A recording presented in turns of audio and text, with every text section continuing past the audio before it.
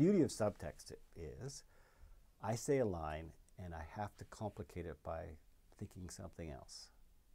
And I might think something else and something else when I say one line.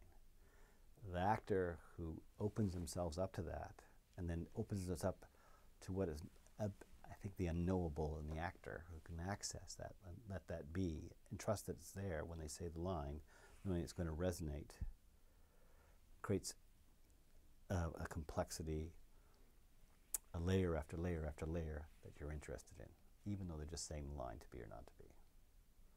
And they go into a place and you go, I know I'm complicated. Now you can turn off the lights. I'll sit and watch that, right?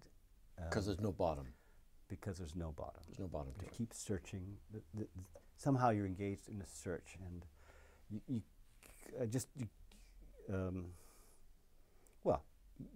don't have the beauty of driving at 60, 100 kilometers an hour.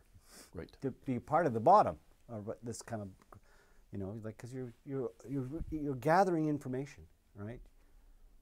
When you get in the theater, lights go dark, and that's where the only information is before you.